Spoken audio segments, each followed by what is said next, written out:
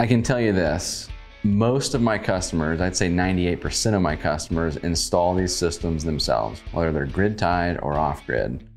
And that's really our entire business model. We cater to the DIY solar installer.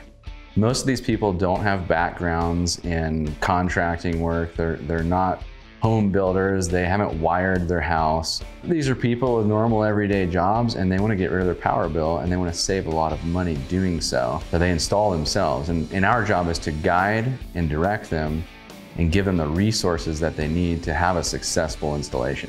It's really up to you how much work you want to do on the system.